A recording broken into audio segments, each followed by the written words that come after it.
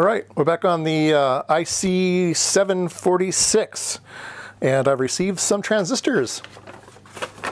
I got them from Ireland, Donberg Electronics. They seem like they're really into radio stuff. They have a bunch of logos on their website here, and 33 years of doing business. So yeah, they must supply a lot of good ham radio stuff. Their little note here says it's a 2SC1972, which is correct. It's a power transistor, 35 volt, let's see, 3.5 amps, 25 watts, for the Kenwood TS2000. Interesting, so it's used in the TS2000.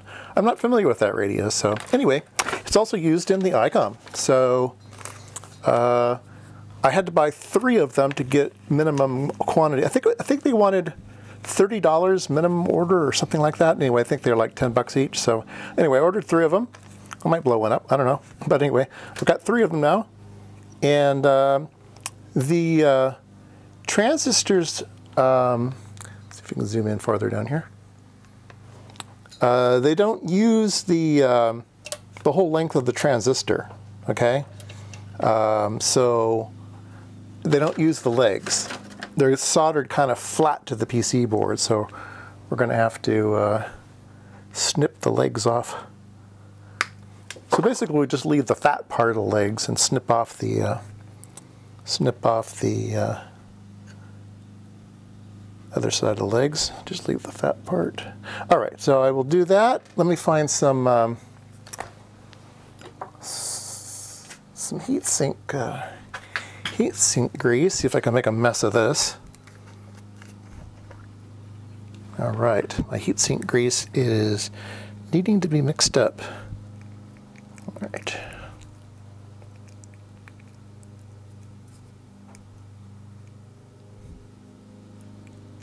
Yeah, it kind of gets oily. It looks like it's like oily on the top, and it feels like it's a little bit stiffer, deeper down in the jug. So kind of need to get that stiff stuff up.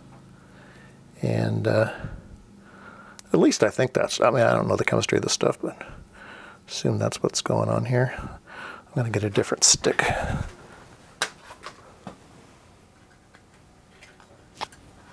Okay, so I think we will apply this to the heat sink and then lower it down in place. So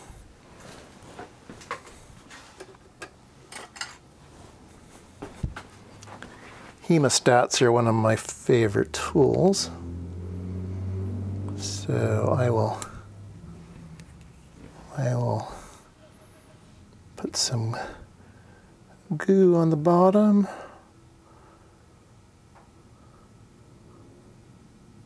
Not too much, just enough. And lower it in place and release the hemostat. Release the hounds. There we go. Yeah, looks great. All right, let's do the other one.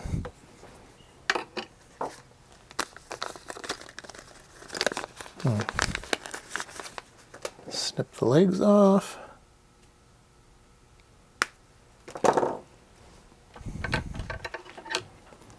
People placing bets. Is this going to be the last? I've replaced a whole bunch of resistors and stuff, right? I placed 1, 2, 3, 4 resistors that were all toast. There could be more damage than I know. So far, that's all I know. If I turn this on and it goes poof, I'm going to be an unhappy camper. Yes, unhappy. All right, that looks good. And what I'm going to do is I'm going to put away the heatsink stuff first, put a lid on it. You would not believe how many accidents I've had with heatsink compound. Oh my goodness.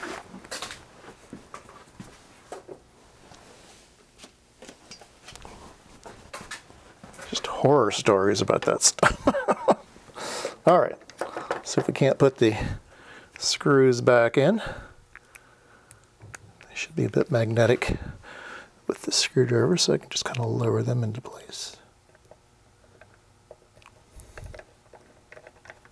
There we go. I want to tighten these down first before I solder it. Don't want my solder to crack. And as I tighten it, I don't want the transistor to move, so I'm kind of applying opposite direction on the transistor. All right. These are kind of odd transistors. They're nice. The emitter is on the tab and on the center pin, so makes for this particular case they are grounding things. They're sending the signals to ground, so ground is at, I mean the emitter is at ground, so this makes it all easy. There we go.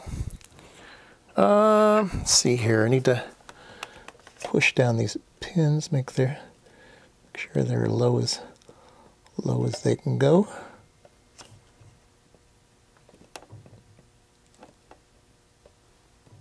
And then they had a big blob of solder on them. I thought everything's got a big blob of solder. Their soldering hands are a bit stout, but yeah, let me move you over a bit. You're going to be in the way, so I'm going to solder these down.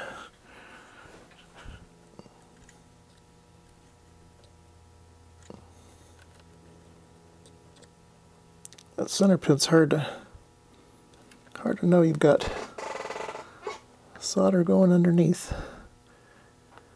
I think it's all good to go now. A little bit more solder on that one. A little more. Yeah, that looks good. That looks good. That looks good. Maybe, nah, that looks good. I think that's good. Know when to quit. Know when to quit.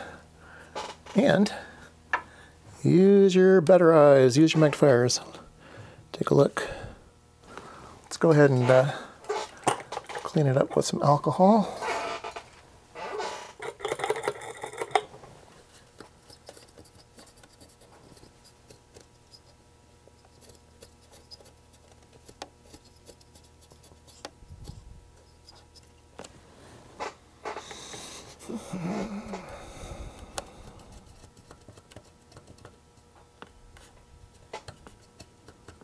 Looks pretty good.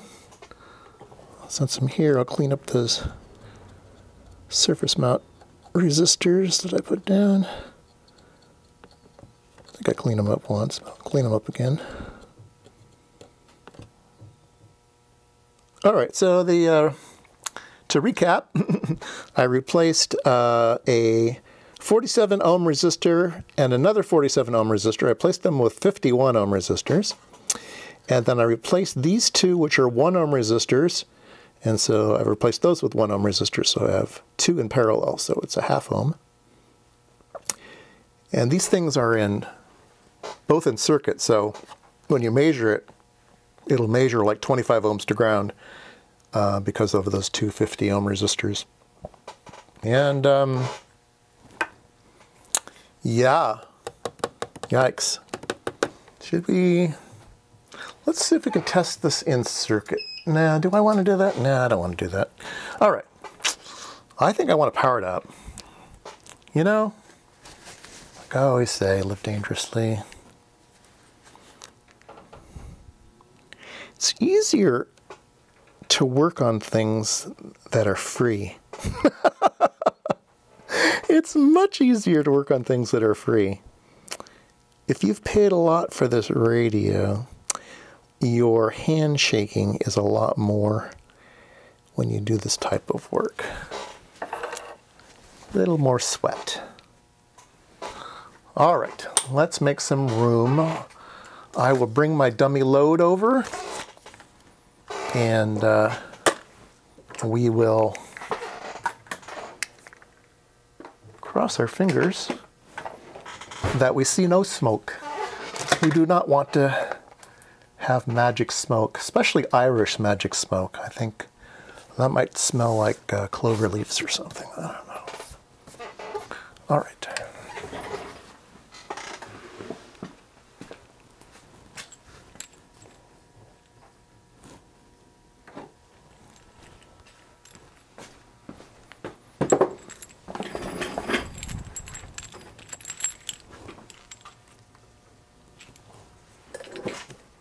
Oops, here.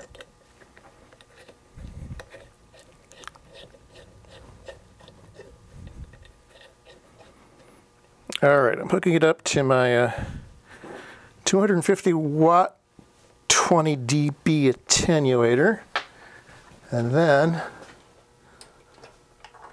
the output of that will be 1 watt maximum, and that will go into my radio analyzer, which is good for 60 watts. So it's got 50 ohm load on it. So there we go. Now we've got a complete 50 ohm load, and we will take this to here, and all right, I'm going to do one more thing, and that is that I know that when I plug this in, it powers up the power amplifier directly without pushing the on-off switch. So I'm going to use my thermal camera to see if anything starts to get super hot.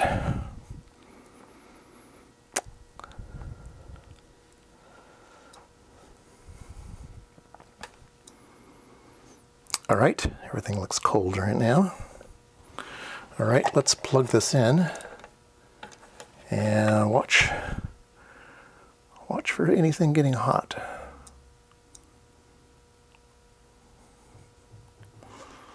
I don't see anything. I'm getting a hot spot right there. Oh, that's not a hot spot. That's a reflection off of the top of the capacitor. No, everything looks fine. Okay, everything looks fine. That's good news. All right, so what we're going to do is change camera angle.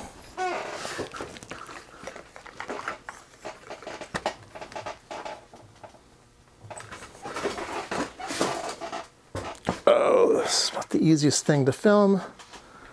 Okay, let's turn down the RF power all the way. We will power it on.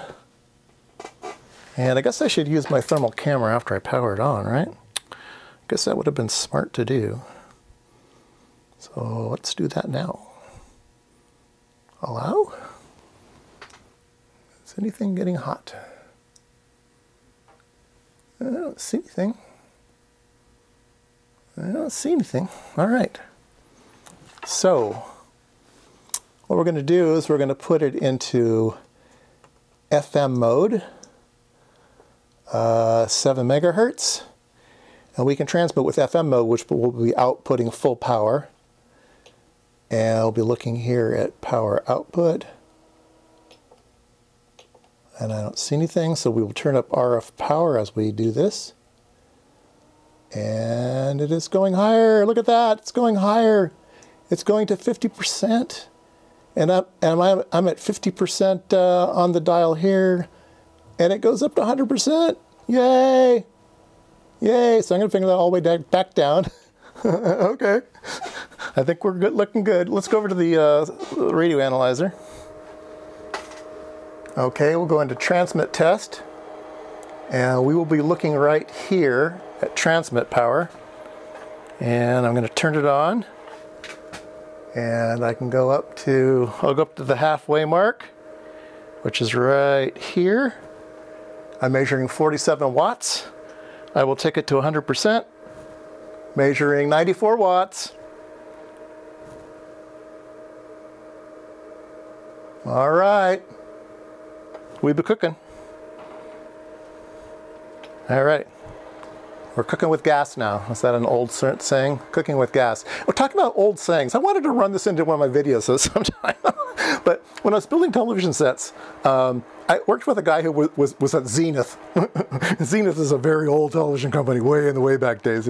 And he said, you know, Zenith had this catchphrase in the 1950s and 60s, which was, the quality goes in before the name goes on. And then they put the Zenith name on the front of the instrument or whatever it was, right? The quality goes in before the name goes on. He says, inside the company, inside Zenith, it was the quality goes in before the name falls off. I always thought that was hilarious. Anyway, I digress. I think we have a working radio. I do. Should we take a look at the spectrum? Should we take a look at the spectrum? Spectrum. Let's see. Let's, yeah, spectrum. Transmit. Power up. 50%. Power up. 100%. Looks very clean. Looks very clean. Yay. All right. She's a beauty. All right, I hope you enjoyed that series. I think people like me working on radios. It's not my main thing, but I do like working on them. And again, thanks to Robert to donate beautiful radios to the channel. We did get a lot of videos out of it, so it worked out well. And got to use my test equipment. That's always the best thing is, why do I have all this test equipment if I don't use it? And so I do enjoy using them, and that's what they're there for. So anyway, hope you enjoyed it.